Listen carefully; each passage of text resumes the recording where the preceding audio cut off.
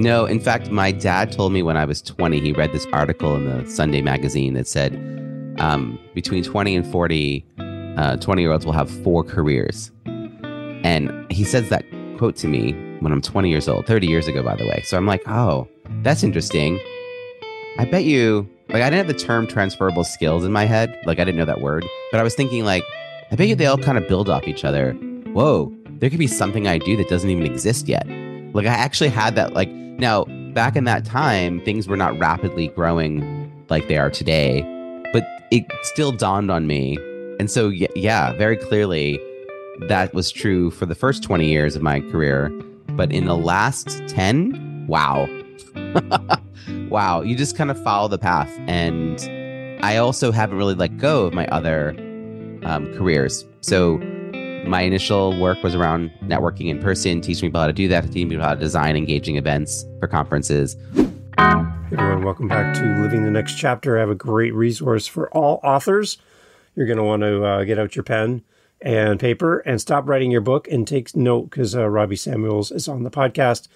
Robbie's got a lot of great resources for you as a fellow author, but also someone who helps authors. So you're in the right place if you're looking for help with your next book. Robbie's here and he loves working with new authors. So listen up. You got a lot to learn here today. Robbie's in the house and I'm excited to have him here. Robbie, welcome to the podcast. This is my favorite intro yet. This is awesome. Thanks, Dave. There you go. Yeah. Well, hey, my coffee's kicking in, so it's all working. I love it. Robbie, tell everybody where you are in this big world of ours. I live north of Philadelphia, Pennsylvania, and the northeast of United States. Excellent. It's great to have you here.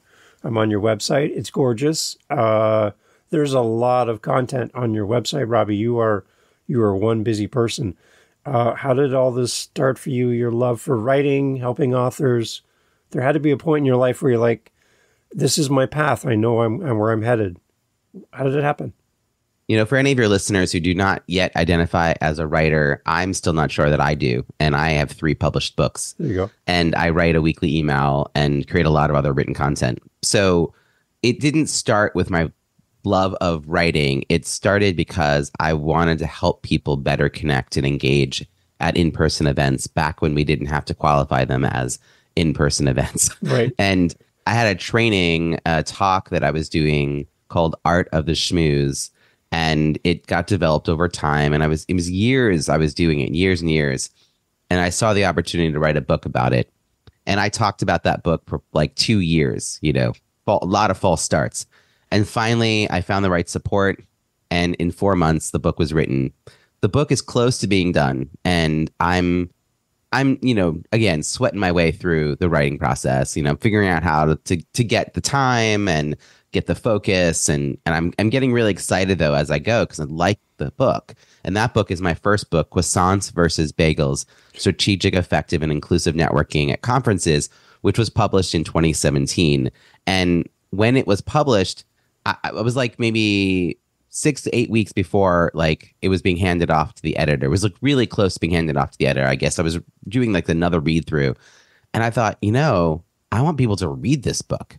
This is a good book. This isn't just like, I was at first writing a book because as a speaker, it's good to have a book. So I was kind of writing a book in like I should write a book. And then all of a sudden I'm like, wow, I really wrote a good book. This is a valuable book. I should tell people about this book.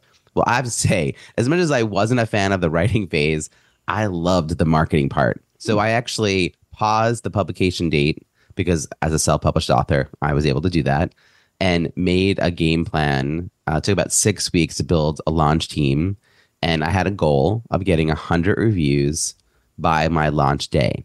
Now, people should know that your publication day and your launch day are not the same thing. So I had a plan for between when I published and when I launched. So, well, that first time, I only had like 3 days between the two because I don't know why I did that to myself. It was a lot. It was much harder. Now I'm like 2.5, 3 weeks is what my process is. But I did it within a week of the launch day. I had 150 reviews from readers all around the world who were posting the reviews on Amazon.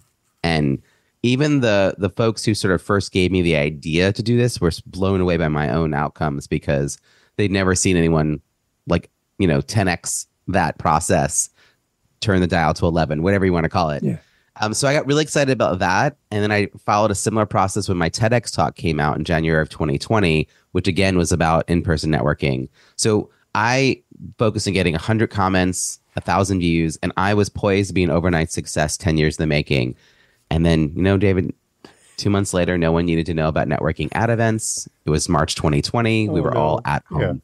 Yeah. So I swiftly reinvented myself. I wrote a blog post, 9 ways to network in a pandemic. And number 3 was to host a virtual happy hour. And that's how I came to host my first virtual happy hour on March 13th, 2020, which was the Friday that we all kind of went, what's going on here? By a month later, I had announced that I was going to be hosting a weekly free event called No More Bad Zoom Virtual Happy Hour. And I announced the pilot of a 4-week program. I ran that program 4 times in 4 months. It became a certification program. And by the fall, people were hiring me as a virtual event design consultant and an executive Zoom producer. So my second book is about how I did that, how I built an audience before I tried to sell the offer. And finally, on the 3rd anniversary, March 13th, 2023, my 3rd book came out, which is Break Out of Boredom, Low-Tech Solutions for Highly Engaging Zoom Events. It's basically everything I learned about using Zoom to create dynamic, engaging, and transformative events in the previous 3 years. So now I'm known for my book launches, and my mentor said to me last fall, why are you not a book launch coach? Because I'd kind of been doing a little bit on the side, and finally I was like, what? And then that led to me deciding I needed a referral network, started doing some research calls, testing whether my process was unique, whether a referral network existed. And I basically found out within a month I needed to build the referral network. And so the Biz Book Publishing Hub was born earlier this year. And we now have over 50 experts ready to help entrepreneurs navigate the complexities of writing, editing, publishing, and marketing a book. And there's tons of programming that we do alongside that. So I don't know, I still struggle to say, like, I'm a writer, but I'm very clearly an author. And I'm very proud of having done that. And I love helping other people accomplish that as well. I don't think you could have planned that path like in advance and go, I'm going to do this, and then I'm going to jump over here, and then I'm going to do this. There's no way you could have actually planned that out. No, in fact, my dad told me when I was 20, he read this article in the Sunday magazine that said between 20 and 40, 20-year-olds will have 4 careers. And he says that quote to me when I'm 20 years old, 30 years ago, by the way. So I'm like, oh, that's interesting. I bet you, like, I didn't have the term transferable skills in my head. Like, I didn't know that word, but I was thinking, like, I bet you they all kind of build off each other. Whoa, there could be something I do that doesn't even exist yet. Like, I actually had that, like, now back in that time, things were not rapidly growing like they are today, but it still dawned on me. And so, yeah, very clearly, that was true for the first 20 years of my career. But in the last 10, wow. Wow. You just kind of follow the path. And I also haven't really let go of my other careers. So my initial work was around networking in person, teaching people how to do that, teaching people how to design engaging events for conferences. And in 22, in the fall, NPR, one of their podcasts, reached out to me because of my TEDx talk, the one that, went kind of moot very quickly, because it had so many views already and so many comments.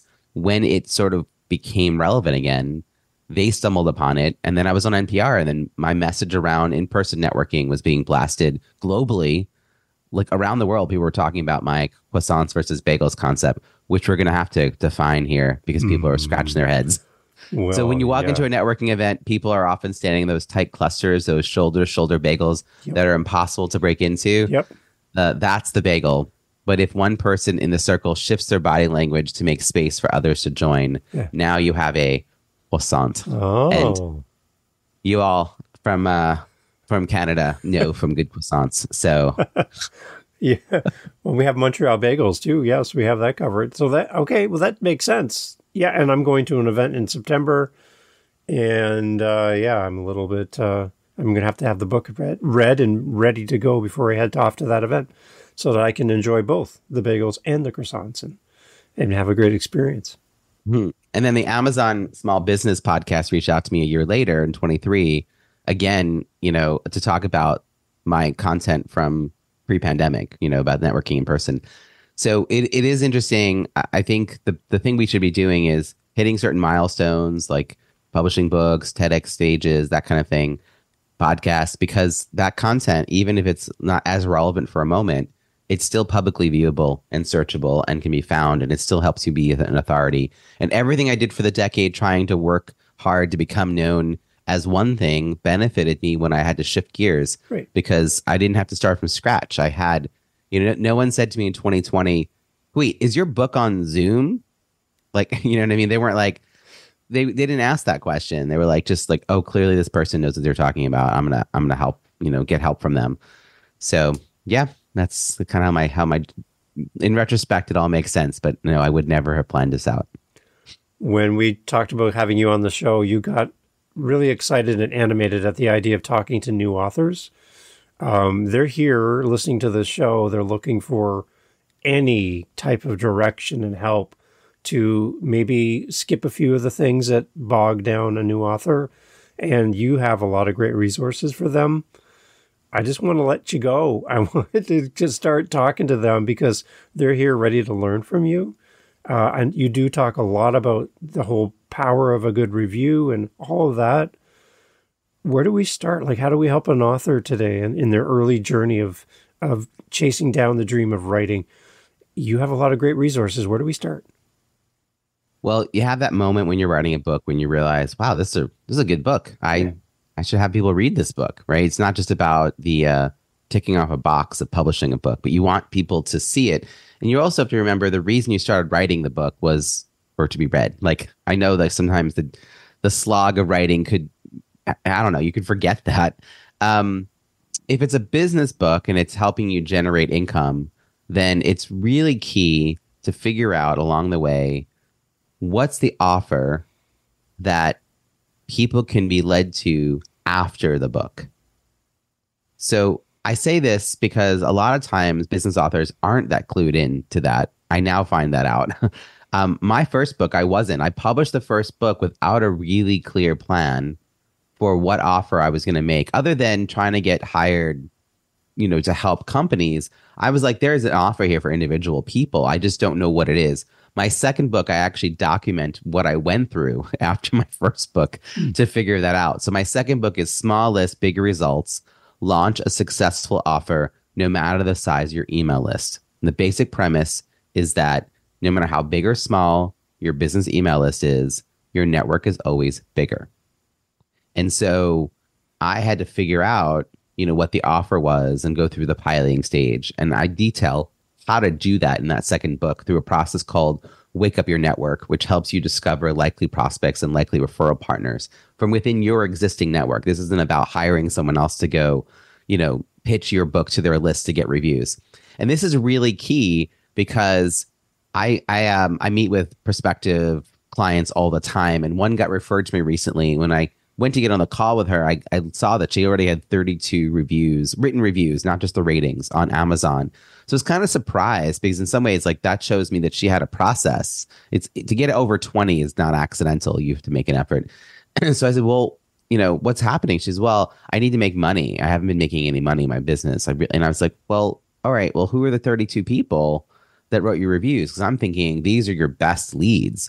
And she said, wow, my friends and family, they really came through for me. I was like, facepalm.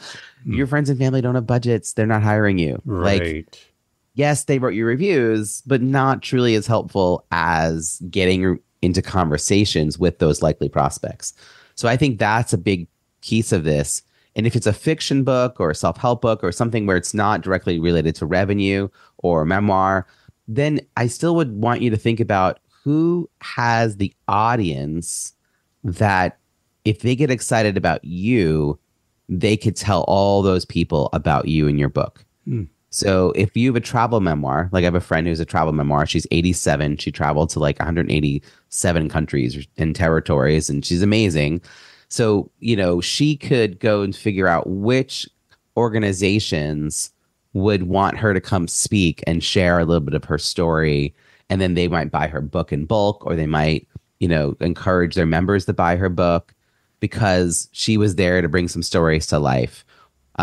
book clubs, like what are the book clubs that are out there that would be a great like fit for the story you've written. Yeah. And then either, now we can all show up virtually. So you can show up virtually for a book club. So I just think it's not, we don't make money from the book selling them one by one. We either make the book turns into revenue because we're now seen as the authority and we're invited to speak about the story that we've written or about the steps that we've documented for other people to follow, or people want to be coached by us, or the consulting is available to us or something. So it's because the book sort of makes us have a bigger platform, but we have to activate the book. So hitting publish is not enough. Now, the thing I really wanted to share with first-time authors is I feel that the whole effort to get bestseller on Amazon, particularly if you are hiring people specifically with that goal, I think that whole business is disingenuous at best and bogus at worst. And I say that as someone who has hit #1 bestseller in 30 categories across 3 different books in 4 different countries. My last book, Break Out of Boredom, hit #1 18 times across 3 countries. Wow. So I 100% understand the allure of hitting, #1 and getting the orange ribbon. But all those books that I've written have over 650 Amazon reviews collectively. My last one has over 250 on its own. Wow. So the thing that will happen is that little orange ribbon will go away. So there will be no evidence on your book sales page that ever happened. It could only be there for an hour. I mean, it could be really quick. You may not even get the screenshot. That's how fast it'll go by. Now, what will stay on the book sales page on Amazon forever is the reviews. Yeah. Which is why my process when I work with an author is to help them get 50 plus Amazon reviews from a launch team that is filled with their likely prospects and referral partners, because that process means they're going to be in conversation for sometimes 6-8 weeks.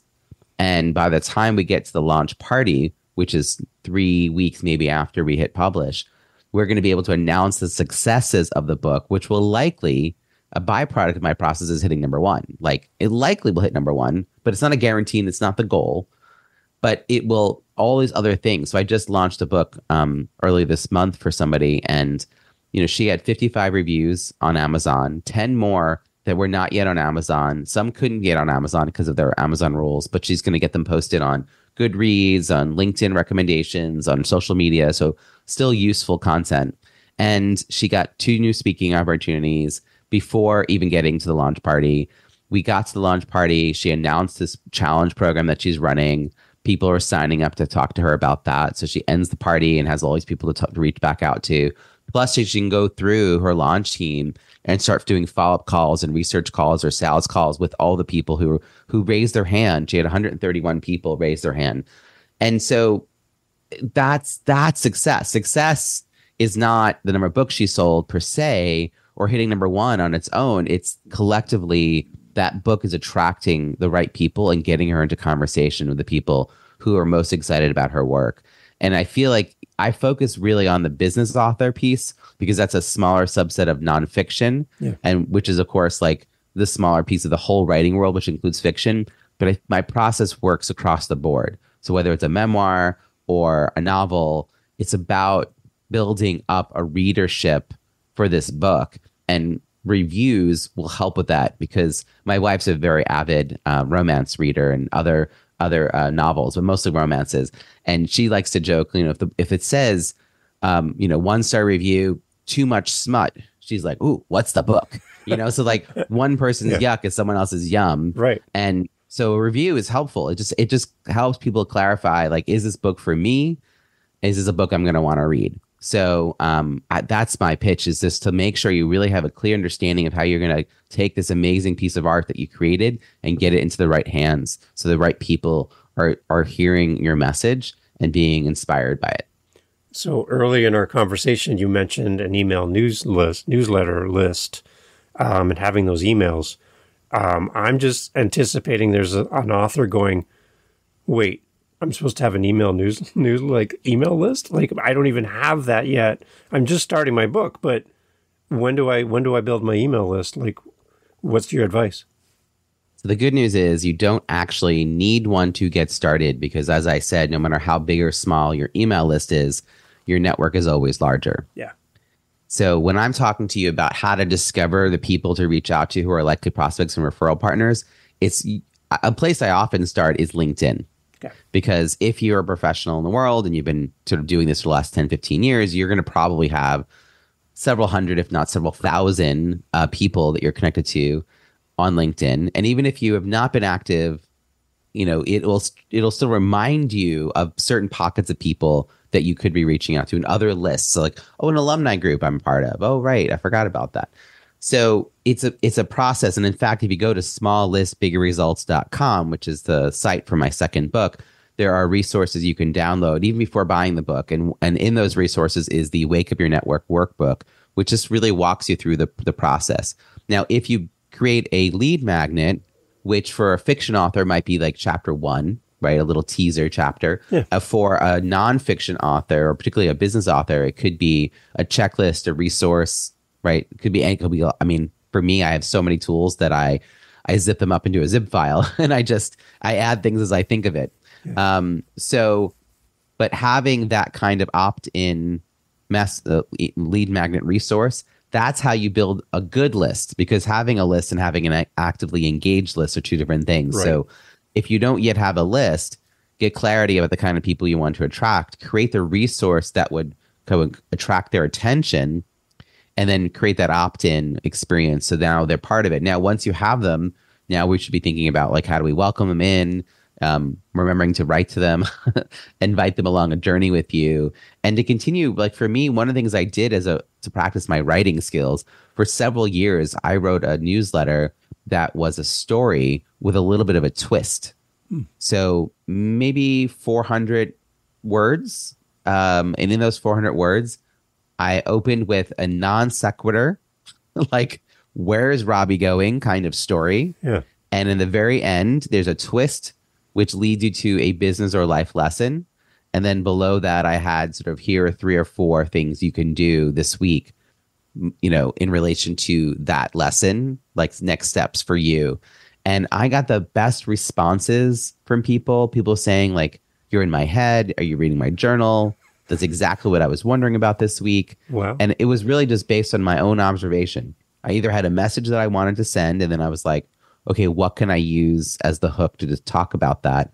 Or my kids would do something funny, and I'd then turn that into the business lesson. I'd be like, oh yeah, like that, I can turn that whole experience into a different lesson. So, but just like the practice of writing that kind of newsletter, it doesn't have to always be serious. Like, I'm on a podcast. Like, I feel like some newsletters, when you first get started, you're like, what am I going to tell people? Yeah. Am I just announcing like, where's Waldo? Yeah, like, right. So, even though my stories I didn't have anything I was selling per se, but it did help me engage and get some really good. My open rates are actually higher now, but my response rate, my reply rate was much higher when I was doing storytelling. I had awesome people and conversations we would get back and forth in. And I think if you're trying to develop relationships, that's a great place to start. Love it. I love it. One of the things I encourage on this podcast when all of my authors come on is I try to take a little side tangent to kind of talk to the audience and go, listen, when you buy the book, leave a detailed review of the book. Not great author, great book, but some detail that's going to help people. If I want to go to take my wife out for dinner, I'm going to read the reviews of the local restaurants and try to find the thing that's going to suit us for our plans for that evening. So those reviews really do count. So to the readers that are listening to this, a little step aside from the authors for a second, to the readers that are listening to this, can you please help reinforce the fact that they really do have a say in how all of this works to benefit the authors? Like, what makes a great review on for the reader? Like, how can we do this better? I'm loving this question. I love this question. There are 3 prompts that I think we should all use at a minimum. Yep. And I do think prompts help as authors. So authors, you can help your readers. The back of all of my books, I have a page that says that I'm asking for a review that spells out the 3 prompts. And when I have a launch team and I'm guiding them through the process, I actually do something where I give them the advanced reader copy, the ARC. I give them a Google form with the 3 prompts, and I ask them to send me the review back via the Google form. This is before the book's even published. When the book's published, I then send them back their review text with the instructions for how to post it. So a lot of hand holding to get people to actually follow through. But here are the 3 prompts at a minimum. What is something that, like, what's your biggest takeaway really from the book? What's your biggest aha or takeaway or wow? What is something you're going to do differently because of this book? And who should read this book? So those are really geared towards business books or like self-help books or even memoirs, like where it's, you know, really you like had an experience reading this. You're like, whoa. So I told you my friend who wrote that book around traveling, and you know, again, it's a memoir, but I was like, wow, I've always talked about how much I want to travel. And I also realized like I am not as courageous as she is. Like what I kept noticing was all of her near-death experiences, which was not the focus of her book, but it's what I kept taking away was like, wow, she was really, but she had so many amazing experiences. And I had her on my podcast and she said like, life's worth living. Like we're all going to go one day, you know? And it's just like, I was profoundly moved by her sort of tenacity and bravery and like willingness to kind of just go and live. And it makes me think on any scale that I can do that, I need to do that every day. And I think anyone who wants a little bit of inspiration should read that kind of book. So this is to me what would help people get an understanding of what is this book about. By the way, her name is Joyce Perrin, Perrin. And her book is called Ants in My Pants, which is her travel memoir. You'd love her on your show, by the way, because she in her late 50s, like closed up shop. She was a CEO of a Canadian healthcare company. I know you love having Canadians on. She was like I think she was the first female CEO of a healthcare institution in Canada. And so she leaves that job, puts her stuff in storage, not knowing it's going to be basically 30 years later that she'll be taking it out, and then goes and just travels the world. And now she's in her late 80s and has written this book and is speaking about it. So I love that because it's something I can share. The other takeaway for me from reading that book was I should read more memoirs because I don't think I had an appreciation for that art form. And so now here I am, I'm a reader. My passion for her book, even though it was not a have to read, you know, it wasn't like a for my business read, right? Yeah. It was a for fun read. It was because I wanted to support her. I'm now talking her up in other places. That's what you want your readers to do, authors. You want to create an experience where they are so enthusiastically talking about your stuff that your message is spreading, whether it's your romance novel or your novel or, you know, your action adventure story or whatever it is. Like you want people to be like, oh my gosh, you have to read this. Right. But what helps in the review process is, why is this good for you? Now, I will give you one other sort of the opposite example. So I do collect these reviews in advance, and I had someone love my first book, but he didn't love my second book. Now, my first book was about networking at conferences, and it was perfect for what he does in life. My second book is geared towards, I would say, entrepreneurial women in their 50s and beyond who are looking to grow their impact and income through a new revenue stream. That tends to be who I attract for my coaching work. It's not exclusive. I also say, parenthetically, a few good men. But he's not like in his 50s. He's not entrepreneurial. He doesn't have a business. Not a woman. And so he didn't love my second book. And so I said, hey, I don't care how many stars you give it. Like, that's cool. I actually think a 3-star review would really stand out and people would read it, right? Could you give some context for who you are and like why this wasn't a fit? So the resulting review actually make a really strong case for who should buy the book and why it wasn't for him. And that is a better review than, you know, this review is not helpful. Yeah. Like that. Yeah. Right. Like he was just like, this book's not great. Like that's not as helpful a book as he was like, I loved Robbie's first book. I was eager to read his second book, but you know, I don't have a business that I'm growing. So while I had a few things I could learn from this, I think the people who should definitely read this are people who own businesses. Nice. Like, much better review. And it was a 3-star review. So everyone goes and reads the 3-star review, which just Right. reinforced that this is a good book for business owners. And so it makes the other readers be like, oh, this is helpful. Like, I should, if I'm a business owner, I should read this book. If I'm not, then I'll probably feel like this guy and I shouldn't. Just like your wife's looking at that one review around a romance novel and goes, hey, wait, this is the book for me. Just from seeing that. That's what I love. Because when I go and see a wall of 5-star reviews on any product or service or a book or anything on Amazon, for example, everybody's praising this thing. I'm like, okay, like, is it really perfect? Like, nobody here is going, hang on, it wasn't good, it didn't work, it wasn't what I liked, it was not what as advertised, whatever. I want something to counterbalance a sea of 5-star reviews. And I know we love 5-star reviews. We say it on podcasts all the time, right? Leave us a 5-star review, blah, blah, blah. But where are I love looking at the 3 stars because it gives you a sense of maybe what could have been better or who it was for. Yeah. Or, I love that you brought that I'm up. actually looking at my last book because I told you I have over 250 reviews.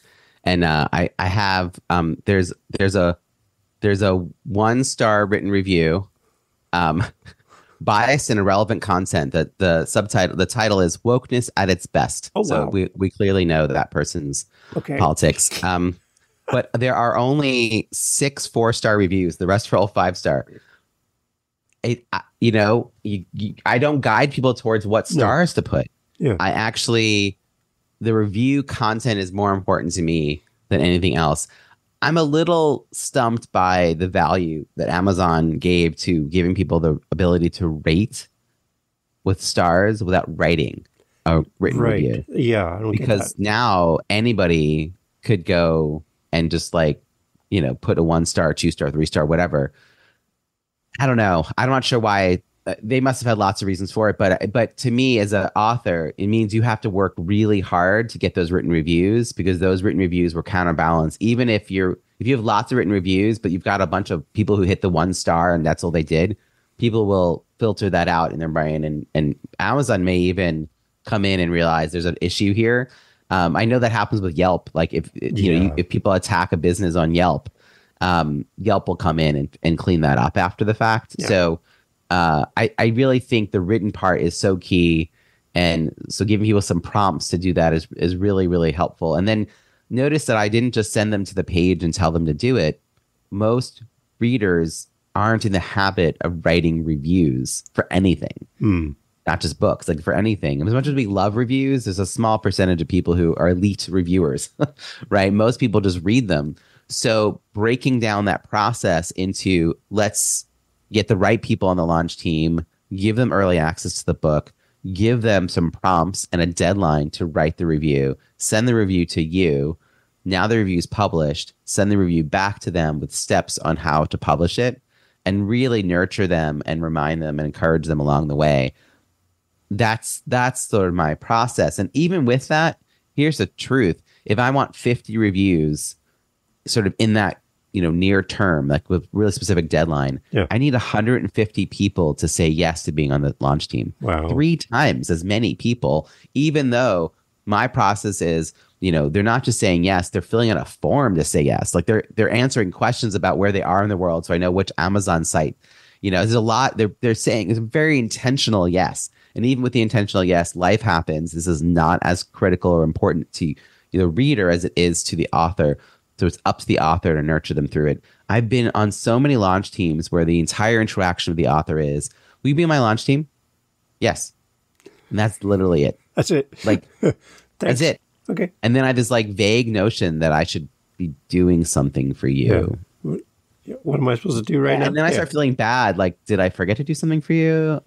So this is really it's on us as authors to have a system to be organized. And then I really love the virtual book launch party. Again, my background is Zoom. I'm the Zoom guy. So I love this because we design it to give the author the guest expert, the guest of honor experience. We bring in, because these are all business authors, we bring in people who have experience working with the author in some capacity to say nice things about them. the author gets to say all their thank yous. I tell them they have 3 minutes. This is a very funny note about first-time authors. I'm like, it's like a 75-minute program. I'm like, oh, by the way, you get 3 minutes to say your thank yous. Like, you cannot spend the entire time being like, oh my God, I can't believe I did this. Can you believe I did this? Oh my God, I'm an author. Like, you can't. No. Like, you get 3 minutes to say, your thank yous and to say like how well the book did. And then I do the plea for reviews and just acknowledge how many we've already had and how important reviews are as the MC and the fellow author. And that leaves the author to talk about what's next and how do we stay connected. And then they end up with a list of people who raise their hand who want to continue the conversation. So to me, having that entire experience of the pipeline sort of designed and thought out in your head before you even gets too far down. I will give you another example of an author I just talked to. We just signed together. She talked to me yesterday. She just wants to write a book about helping people get certified as in the States and also in Canada. You can become certified as a minority business owner, women-owned business, LGBT-owned business. So she wants to help people do that. But it's kind of a boring book. Even she was like, this is a really boring how-to book. I'm copying and pasting content from other sites. It's dull. And I said, well, what do people do with these certifications once they have them? And she goes, never enough. I'm like, oh, talk about that. She's like, oh my God, people can do so much more with their I'm like, well, that's a whole different audience. Why don't you write that book about all the stories of success and walk people through what they can do and leverage? And if people want help getting the certifications, they're going to come to you. And then you can help provide the service to help them get. She was like, oh, I want to write that book. So sometimes we need another perspective to help us see how do we even define the audience for the work that we're doing. So now there's like 3 or 4 possible offers that she could have at the end of this, like a mastermind, a coaching program, like a concierge level, like we're going to do everything for you. There's like all these cool things that she can do for people once she attracts them in. And it's also a less crowded like market space compared to all the people who are helping people get those certifications. If she helps them leverage certifications, not as many people doing that. So that's where I think finding the right resources, which is why I built the Biz Book Publishing Hub, which is everything from writing, editing, publishing, and marketing. Over 50 experts. You can come. It's free, bizbookpublishinghub.com. You can go and check it out. And every 2 months, we host a virtual networking event for writers and authors to meet each other and to meet our hub experts. And then twice a year around Prime Day and around Black Friday, I organize the Kindle cross promotion campaign where we have business authors lowering the price of their Kindle books to 99 cents. And then we cross promote our books. And I create a whole page for that. And then the people who sign up to be a VIP for that are going to be part of the author panel that I will be interviewing them live stream and then resharing that on the Biz Book Publishing Hub podcast, talking about the ROI of writing business books. So you can see how it all, and we're probably going to organize a giveaway later this year as well, like pick 20 people who've got great, freebie gifts and just organize a giveaway around that. We'll do that a few times a year. So for a thing that like last October didn't exist for me, and it's now as June when we're talking, I've created a whole ecosystem around this, and it's wonderful because I'm attracting so many amazing, talented people.